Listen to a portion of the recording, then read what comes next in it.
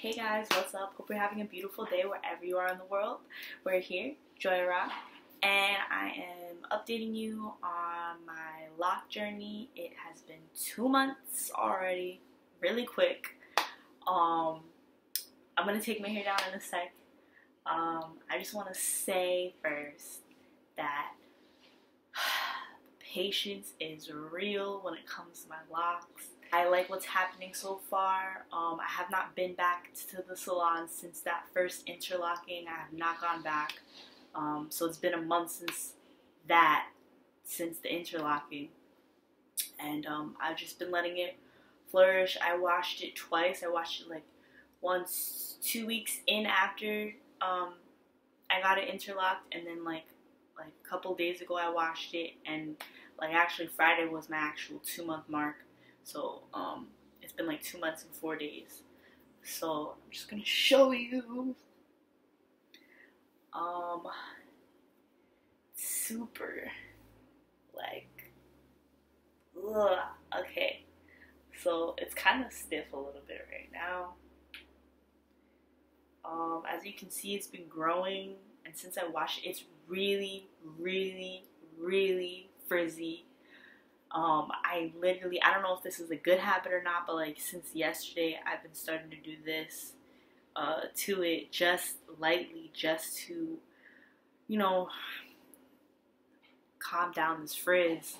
I know it's gonna be frizzy no matter what, but like I couldn't even make like a cute hairstyle without the extreme exposure of this frizz. So I just started doing that. I don't really know how that's helping my hair going like this. I really don't know. Good news. So yeah, the ends are still curly. It seems like there's a couple that are budding at the ends, like especially the ones in the back. Yeah, especially the ones in the back are budding. The ends, I'm trying to show like a good one. Yeah, like this one. Most of them still have curly ends, but it does seem like that it is locking from not necessarily like a root, but like from where the interlock had started, and then my little bit of new growth, right? And then like it's just been locked up until towards the end. That's the only part that's like not locking as quickly. See, there's some seriously still you can see curly ends. They're kind of annoying now. They still look good, but it's just like, I want it to look like dreadlocks. Like, when are they gonna round out? But a couple has. I'm trying to find another one up here. See, hold up. Yeah, so this was like the only one at the top of my head right now that has a round end. So I know it's gonna happen.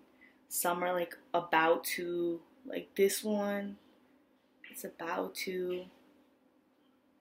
This one is about to. So a lot of ones in the middle are a lot thicker. So there's some that are just about to finish locking up at the ends, and some are still curly. So I just need to be patient. I like it. Honestly, I've been like going back and forth because I'm not gonna take it out, but I'm just like hesitant.